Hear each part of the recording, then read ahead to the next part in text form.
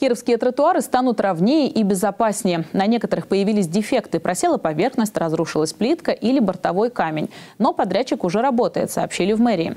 Определено 40 участков, которые необходимо привести в порядок. К примеру, сейчас ремонт идет на пешеходной зоне по улице Карла Липкнехта у Театральной площади. В подрядной организации добавили, что работы по устранению дефектов на тротуарах планируют выполнить ко Дню города. Дорожники совместно с представителями городской администрации продолжают обследовать пешеходные участки, в том числе по обращениям кировчан.